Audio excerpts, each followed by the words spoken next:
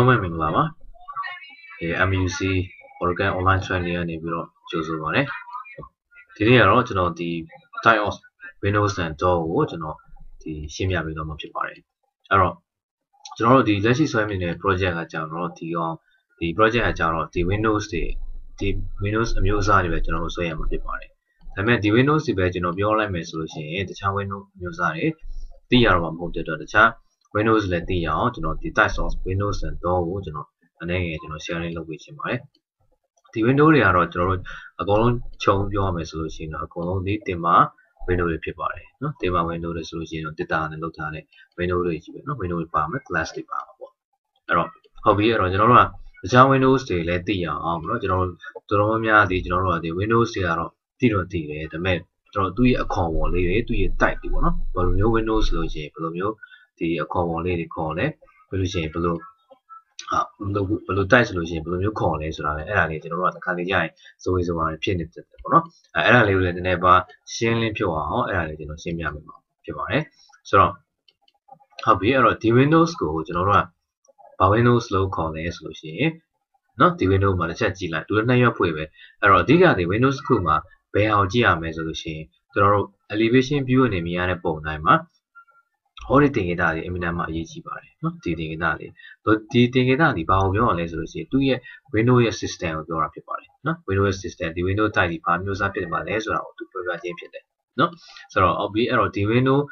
တပုံနဲ့လည်းသူ့ရဲ့ type တွေပြီးလို့ရှိရင်သူ့ရဲ့တင်ကြတာ sign တွေသူ့ရဲ့ signage တွေပေါ့နော်သူပေးထားတဲ့ပုံစံလေးတွေအောင်မတူဝေပြရတာပေါ့နော်အဲ့ဒါလေးကိုကျွန်တော်တို့ကမဖြစ်လဲဆိုရှင်သိထားမှနော်ဒီ Windows ဆိုလို့ရှိရင်ကျွန်တော်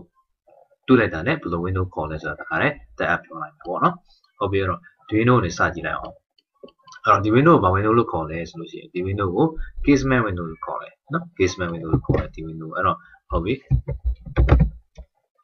casement window လို့ခေါ်တယ်နော်ဟုတ်ပြီ casement casement window လို့ခေါ်တယ်ဟုတ်ပြီအဲ့ casement window ဆိုတာဘာကြောင့်ဒီလိုမျိုးခေါ်လဲဆိုလို့ရှိရင်သူ့ရဲ့ sign တင်ကြတာတွေဒါမျိုးပြထားတယ်ဆိုလို့ casement window ကိုခေါ်တယ်အပြင်ကတကယ်ဒီ reality performance view အနေနဲ့ပြောမယ်ဆိုလို့ရှိရင်ကျွန်တော်တို့ casement window ဆိုတာ sorry ဟောတာမျိုးပြောတာဖြစ်ပါတယ်เนาะအဲ့တော့ဒီ material တွေဒါတွေကျွန်တော် aluminum slide ကိုလုပ်ထားတယ်เนาะဒီ material တွေပြောင်းရင်ပြောင်းရလိမ့်မယ်ဒါပေမဲ့သူ့ရဲ့အမျိုးအစားတိုင်းဒီအကောင်လုံးဒီအခေါ်အဝေါ်ချင်းအတူတူပဲเนาะ okay material ဆိုတာကျွန်တော်ဒါတွေကျရင် aluminum ဖြစ်ခြင်းဖြစ်မယ်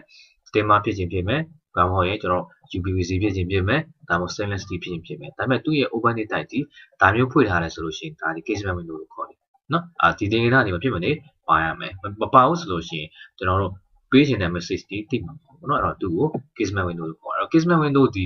เนาะအပေါ်နေကြည့်မယ်ဆို elevation view နေကြည့်မယ်ဆိုလို့ရှိရင်ဒီ view ကိုကျွန်တော်တို့မြင်ရတယ်ဒါပေမဲ့ plan တွေ section ဖြတ်ထားတဲ့ပုံပဲဆိုလို့ရှိရင်ဒီ window list နှစ်ရွက်ဒီတညီရဲ့ဖြစ်နေရမယ် level တညီရဲ့ဖြစ်နေရမယ်เนาะနောက်ပိုင်းနဲ့ slide window တွေပိုင်းလာအောင်မယ်เนาะလာတဲ့ခါကျရင်သူတို့ရဲ့ပုံစံတွေဘယ်လိုပြပေးရမလဲဆိုတော့ထပ်ပြီးတော့ပြပေးမယ်ဟုတ်ပြီတော့နောက်တစ်ခုကြည့်ရအောင်အဲ့ဒါဆိုရင်เนาะနောက်တစ်ခုဒါ casement window လို့ခေါ်တယ်ဟုတ်ပြီဒါဆိုလို့ရှိရင်ဘာ window လို့ခေါ်မလဲဆိုလို့ရှိရင် sliding window လို့ခေါ်တယ်เนาะဘာဖြစ်လို့ sliding window လို့ခေါ်လဲဆိုလို့ရှိရင်ဟောဒီဒီနာလေးပြန်မှကြည့်ပါတယ်သူဒီဘက်ခြမ်းကိုလည်းပြေးလို့ရတယ်ဒီဘက်ခြမ်းလည်းပြေးလို့ရတယ်ဆိုလိုချင်တာ direction ပေါ့သူတွားလို့ရတဲ့ direction ကိုပြထားခြင်းဖြစ်တယ်အဲ့ဒါကိုကျွန်တော်တို့က sliding window လို့ခေါ်တယ်เนาะ sliding လုပ်ပေးရတဲ့အပိုင်းကိုပြပေးရတာเนาะအဲ့ဒီဒေတာ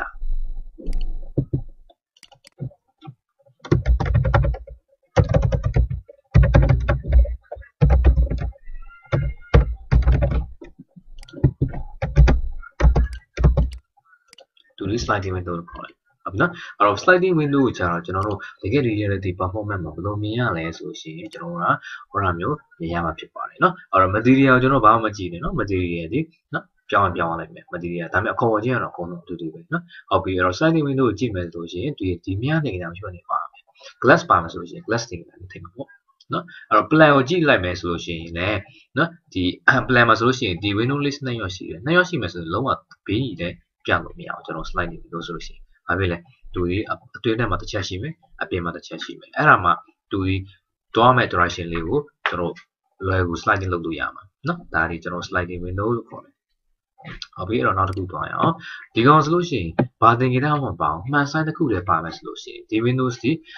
face window လို့ခေါ်တယ်နော် face window မှန်သေးတစ်ချက်လို့ပဲခေါ်နော်တခါလေကြာရင်ကျွန်တော်တစ်ချက်လည်းဖြစ်မယ်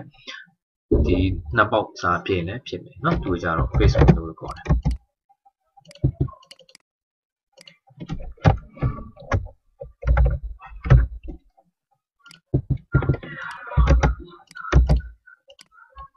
ဟုတ်ပြီအဲ့တော့ဒီကောင်ဆိုလို့ရှိရင်နော် okay face window လေးကိုကျွန်တော်ကတကယ် reality လေးတစ်ချက်ကြည့်လိုက်အောင်နော် face window ဘယ်လိုပြောတာလဲပေါ့နော် face window နားဒီတစ်ပေါက်စာကိုပြောတာအကယ်နှစ်ပေါက်သုံးပေါက်လေးပေါက်နော်သူအကုန်လုံးကိုဘာတင်ကြထားမှမပါအောင်မှန်စမ်းနေတာလည်းတစ်ခုပဲပါခဲ့မယ်ဆိုလို့ရှိရင်ဒီကောင်လေး face window မှန်သေးတစ်ချက်လို့ဖြစ်ပါတယ်နော်ဒါဆိုလို့ရှိရင် face window လေးပါအောင်အဲ့ plan လေးကြည့်မယ်ဆိုလို့ရှိရင်ဒီတိုင်း okay အားလုံးဆက်သွားလိုက်အောင်နောက်တစ်ခုကကြာတော့ဟုတ်ပြီဒီ Windows ကကြာတော့ဘာကိုပြောရလဲဆိုရင်ဒါကြည့်လိုက်တာနဲ့ဒီလဲနော်ဒီ Windows ကကြာတော့ဘာ Windows လဲဆိုလို့ရှိရင်နော် Louver Windows လို့ခေါ်တယ်နော် Louver Windows လို့ခေါ်တယ်အဲ့ Louver Windows မှာကြာတော့သူတွေကဒီကောင်လေးတစ်ခုကြုံသွားတယ်နော် okay ပြန်နှိပ်လိုက်မယ်အဲ့ဆိုဒီကောင်ဒီ Louver Windows လို့ခေါ်တယ် Louver Windows ကိုကျွန်တော်တို့ဘယ်မှာသုံးကြတာများလဲဆိုချက်စဉ်းစားကြအောင် Louver Windows ဒီအဓိကသူ့ရဲ့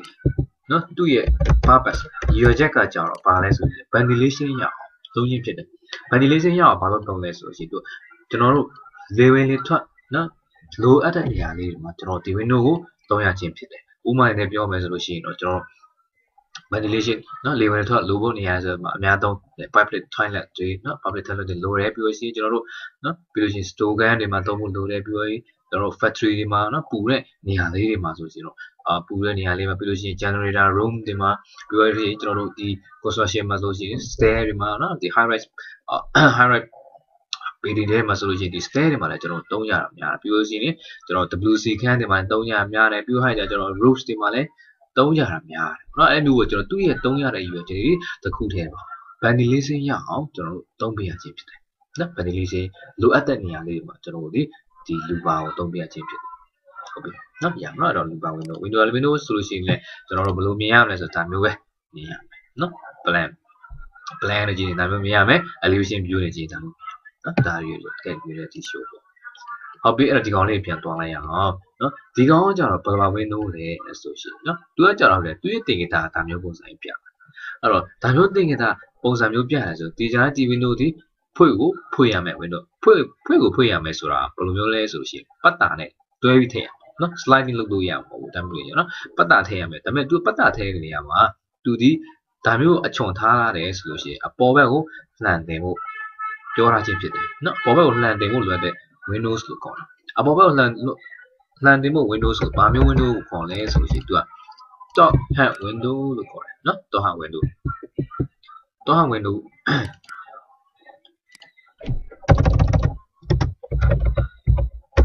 HUNG နော် top hat window လို့ခေါ်တယ်အဲ့တော့ top hat window ကကြာဒီကောင်လေးဒါမျိုးကြာတော့သူဒီ casement window နော် casement window ကပတ်တာဒီဘက်ခြမ်းထားဥပမာပြောမယ်ဆိုလို့ဒီဒါမျိုး window လို့နော်ဒါဒီကျွန်တော်တို့ဒီလက်ရှိအခုဆိုတဲ့ project ဒါမျိုး window ဆိုလို့ချင်တာဒါသူရဲ့ဖွင့်မဲ့ direction ပတ်တာဒီဘက်ခြမ်းကသူချုပ်တယ်ဒီဘက်ခြမ်းလည်းဖွင့်မယ်ဒါကရောလည်းဒီဘက်ခြမ်းဖွင့်မယ်ဒီကရောဒီဘက်ခြမ်းဖွင့်သူကကြာတော့အဲ့လိုမဟုတ်ဘူးနော်သူကကြာတော့အပေါ်လှန်တင်မဲ့ window ဆိုလို့ရှိရင်ကျွန်တော်ဒီ project မှာလည်းရှိတယ်ပြောမယ်ဆိုဒါမျိုး window အပေါ်ဘက်ကျွန်တော်တို့ကပဲတွန်းပြီးတော့လှန်တင်ရမယ်သူ့ window ကိုကြာနော်ဘေးလိုက်ကျွန်တော်ဖွင့်လို့မရဘူးနော်တကယ် reality အနေနဲ့ပြရမယ်ဆိုလို့ရှိရင်ကျွန်တော်တွန်းဟန် window ဒီဒါမျိုးပြောတယ်နော်အပေါ်ဘက်ခြမ်းကိုလှန်တင်တဲ့ window နော်ဒါသူ့ရဲ့ပတ်တာဒါ aluminum operation state ပေါ့ထားပါတော့နော်ဒီကောင်ဒီအပေါ်ဘက်ကိုလန်တင်ဖို့ပြထားတဲ့တင်ကြတာဖြစ်တယ်နော်ဒါဒီ top hand window လို့ခေါ်တယ်ကြာပါနော်နောက်တစ်ခုဆက်သွားမယ်ဆိုရင် okay top hand window ရဆိုဒီကောင်ဆိုလို့ရှိရင်စဉ်းစားရင်တော့ဒီပတ်တာတွေ sorry နော်ဒီတင်ကြတာတွေနှစ်မျိုးတော့ရှိတယ်တစ်ခုတည်းမဟုတ်နော်နှစ်မျိုးတော့ရှိတယ်ဆိုလို့ကျဒီဘက်လည်းဖွင့်လို့ရတယ်ပြီးလို့ရှိရင်ဒီကောင်လည်းဖွင့်လို့ရတယ်ဆိုလို့ကျတော့အောက်မှာလည်းပတ်တာရှိတယ်ဘေးမှာလည်းပတ်တာရှိတယ်ဒီ window တစ်ပေါက်ထဲမှာပဲသူကနှစ်မျိုးဖွင့်လို့ရတယ်အဲဆိုနှစ်မျိုးဖွင့်လို့ရတဲ့ window ဘယ်လိုမျိုးခေါ်လို့ရလဲဆိုရင်ကျွန်တော်တို့ဒီ window အမျိုးအစားကိုtin and tan window လို့ခေါ်တယ် TIND TUI tin and tan window လို့ခေါ်တယ်နော်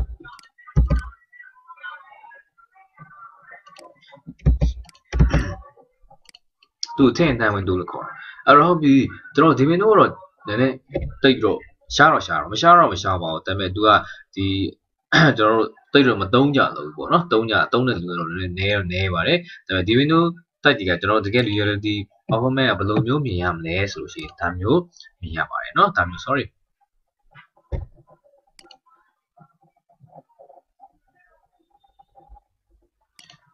ဒါမျိုးမြင်ရပါတယ်เนาะဒါမျိုးမြင်ရပါတယ်တင်အတန်း window လို့ခေါ်တာဒါတွေလုံးဝပိတ်ထားတဲ့အနေအထားဖြစ်ပြီးတော့ဒီကောင်ဒီသူ့ရဲ့ဖွင့်ရှင်တဲ့ direction နှစ်ခုဖြစ်တယ်ဆိုလိုချင်တာဒီ window တစ်ခုဖွင့်တော့မယ်ဆိုလို့ရှိရင်အဓိကဒီဘယ်ဟာအဓိကကြလဲဆိုလို့ရှိရင်ဟောဒီမှာ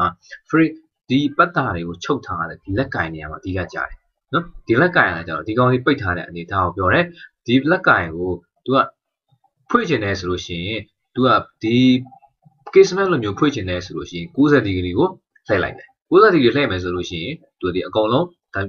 းဒီဘက်ချမ်းတစ်မျိုးပဲဖွင့်လို့ရမယ်အကယ်၍ तू ကအပေါ်ဘက်ချမ်းကိုဖွင့်ချင်တယ်ဆိုလို့ရှိရင်တကားကိုဒါမျိုးပြန်ပိတ်ပြီးရတဲ့ဟာကျရင်သူ့ရဲ့ဒီဂရီကဘယ်လောက်လှည့်ထားလဲဆိုလို့ရှိရင်ဒီကနေပြီးတော့တိုင်းမယ်ဆိုတော့180ဒီဂရီအပေါ်ဘက်ချမ်းကိုကျွန်တော်တို့လှည့်ပေးရတာပြီးမှဒါမျိုးပုံစံကိုကျွန်တော်ဖွင့်လို့ရမယ်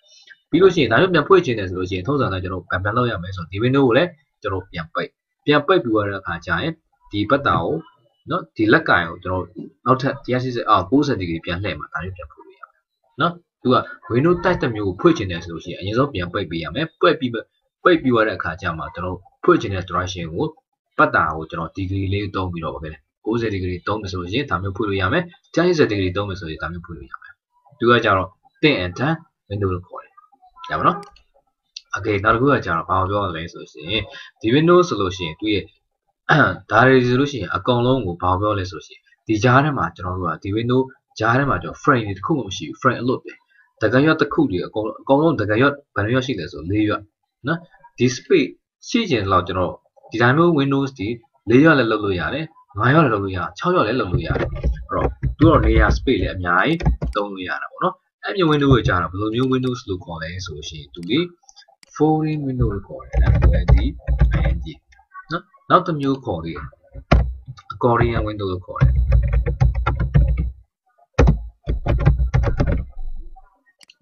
Accordion window လည်းခေါ်တယ်အဲ့တော့ဟုတ်ပြီသူရဲ့ reality performance view အနေကြည့်မယ်ဆိုလို့ရှိရင်ကျွန်တော်တို့ဘယ်လိုမျိုးမြင်ရမလဲဆိုကျွန်တော် window ထဲမှာတော့မထည့်တာအောင် okay တောထဲကိုတွားရအောင်နော်ဒါမျိုးလေးဖြစ်ပါတယ်နော်သူကလုံးဝ space အကျယ်ကြီးကျွန်တော်တို့ဖွင့်လို့ရတယ်ပြီးသွားတဲ့အခါကျရင်ကျွန်တော်တို့ကဖွင့်ချင်တဲ့အတိုင်းကျွန်တော်ဘယ်နှရွက်ထည့်မှာလဲနော်သူ space span sheet လောက်ကျွန်တော်တို့သုံးလို့ရတယ်ဥပမာ10ပေလား12ပေလား10ပေလားစသဖြင့်ပေါ့နော်ကျွန်တော်အရွက်အပေါ်ကိုတည်ပြီးတော့ကျွန်တော်အကျယ်ပေါ်ကိုတည်ပြီးတော့ကျွန်တော်အရွက်တွေပြန်ခွဲပြီးတော့ folding window ကျွန်တော်သုံးလို့ရတယ်နော်သူက Accordion window လို့လည်းခေါ်တာပေါ့နော် Windows မှာတော့သုံးတာတော့နည်းတယ်ဒါပေမဲ့ Windows မှာသုံးလို့မရအောင်လို့ဆို Windows မှာလည်းသုံးလို့ရတယ် DOS မှာလည်းရှိပြီတော့ပေါ့နော် Okay အဲ့တော့ Windows type တွေလည်းတော်တော်များများရှိပြီဆိုတော့နော်ဒီလောက်သိထားမယ်ဆိုလို့ရှိရင်တော့အဆင်ပြေလောက်ပါပြီအခုကျွန်တော်တို့ဆိုတဲ့ project မှာဆိုလို့ရှိရင်လည်း Okay သူက face နဲ့တွဲမယ်ဆိုလို့ရှိရင်ဥပမာအကယ်မှန်တင်နဲ့တွဲခဲ့မယ်ဆိုလို့ရှိရင်တော့ face casement ပေါ့နော် slide နဲ့တွဲခဲ့မယ်ဆိုလို့ရှိရင်တော့ face ပါမယ်ဆိုလို့ရှိရင်တော့ face light ပေါ့နော် face light window လို့ခေါ်တယ် face flat တော့ဟန် window လို့ခေါ်တယ်စသဖြင့်ပေါ့နော်အဲ့လိုမျိုးကျွန်တော်တို့ခေါ်ကြတယ်ဒီလိုပဲ Okay လောက်ဆိုလို့ရှိရင်တော့ဒီ Windows နဲ့ပတ်သက်တဲ့အခေါ်အဝေါ်လေးကိုနော်ကျွန်တော်တည်ပါပြီဖြစ်ပါတယ်နော်အဲ့တော့ဟုတ်ပြီအဲ့တော့ကျွန်တော်တို့ဒီ Windows တစ်ခုတည်းပဲရှိတာလားတော့မှာလည်းကျွန်တော် casement ရှိတယ် slide ရှိတယ်နော် face door တော့မလုပ်ဘူးပေါ့ဗျာနော် face door တော့မလုပ်ဘူးပေါ့ပြီးလို့ရှိရင် တော့ဟန် door လည်းမရှိပါဘူးနော်ကျွန်တော်လုပ်တာတော့ရှားပါတယ်မရှိတော့ရှားပါတယ်နော် Louver door ရှိမယ်နော်တင်အထန် door တော့မရှိပါဘူးနော်သူ casement door ရှိမယ် slide door ရှိမယ် folding door ရှိမယ်အောက်ထပ်ပြင်ဘာ door တွေရှိသေးလဲဆိုလို့ရှိရင်ကျွန်တော်ဒီကနေပဲကျွန်တော်ပြပေးလိုက်တော့မယ်နော်ဘာ door တွေရှိသေးလဲဆိုလို့ရှိရင်ကျွန်တော်ကနော်ဒီကောင်ကကြတော့Hercules sliding door လို့ခေါ်တယ် Hercules sliding door ဆိုတာကြတော့ဘာကိုပြောရလဲဆိုလို့ရှိရင်ကျွန်တော်တို့အပေါ်ကနေပြီးတော့ဘိန်းပြေးလုံးထားပြီးတော့အောက်မှာကျွန်တော်အခြေချော်လည်းမထားဘူးဘာမှမထားဘူးဆိုလို့ရှိရင်ဒါမျိုးဆိုလို့ရှိရင်ကျွန်တော် Hercules sliding door လို့ခေါ်တယ်သူ့မှာ active တော့ရှိတယ်ဘယ်လိုမျိုး active ကိုပြောရလဲဆိုလို့ရှိရင်ကျွန်တော်တို့တကိုင်းရဲ့ weight ကိုခံနိုင်တဲ့ active ဆိုတာလည်းရှိတယ်ဥပမာဒီဘိန်းလုံးတစ်လုံးဒီသူ့ရဲ့ခံနိုင်ဝန်ကဘယ်နှပေါင်ပဲခံနိုင်ပါတယ်ဆိုရယ်သတ်မှတ်ချက်ရှိတယ်အဲ့တော့ကျွန်တော်တို့ဒီ Windows door ချက်မှာဆိုလို့ရှိရင်ကျွန်တော်နှလုံးပဲကျွန်တော်ဘိန်းလုံးအသုံးပြရတယ်အဲ့နှလုံးထက်ကြော်ခဲ့မယ်ဆိုလို့ရှိရင်ကျွန်တော်တို့ကဒီ door ကိုသုံးလို့ sorry ဒီ door ကိုသုံးမယ်ဆိုလို့ရှိရင်ဒီဘိန်းလုံးထက် weight ကပိုများနိုင်မလားနော်မှန် weight တွေရှိမယ်ပြီးလို့ရှိရင် material weight တွေရှိမယ်အဲ့ height သူ့ရဲ့ height weight less ရဲ့ height ပေါ့နော်အဲ့ဒီကအကုန်လုံး တွက်လိုက်လို့ဘိန်းဝက်ထိတ်များမှဆိုလို့ရှိရင်တော့ကျွန်တော်တို့အဲ့တော့တုံးလို့မသိတော့ဘူးเนาะသူဘိန်းရဲ့ဝက်တဲ့တုံးလို့မသိတော့ဘူးကျွန်တော်တို့အကြံပေးခြင်းပါတယ်เนาะနောက်တစ်ခုကကြတော့ဘာပြောလဲဆိုလို့ရှိရင်သူက frameless like glass door เนาะဒါမျိုးကြတော့ glass door လို့ခေါ်တယ် frameless frame တွေဘာမှမရှိဘူးသူက frameless เนาะအကောင်လုံး glass တို့ကြီးပဲเนาะ glass မှာဆိုလို့ရှိရင်သူရဲ့ accessory တွေကကြတော့ဘာတွေပါမလဲဆိုလို့ရှိရင်ဒီမှာ glass ကိုထိန်းဖို့တော့သူရဲ့ glass hang ပေါ့เนาะပတ်တာ glass ပတ်တာရရှိမယ် audio အောက်မှာ glass ပတ်တာရရှိမယ်ပေါ့เนาะအပေါ်ရှိမယ်အောက်ရှိမယ်ပြီးတော့ဟာကြဒီနားမှာတစ်ခုရှိမယ်เนาะဒီကောင်ကကြတော့ဘာတော့လဲဆိုလို့ရှိရင် top cap တော့ကျွန်တော်တို့အောက်မှာဒီသူရဲ့ပတ်တာလေးရှိတယ်เนาะဒီနှစ်ခုကျွန်တော်တို့ဒီ door နှစ်ခု top cap တော့ဒီအောက်မှာကျွန်တော်ဒါလည်းလုပ်ပေးရတယ်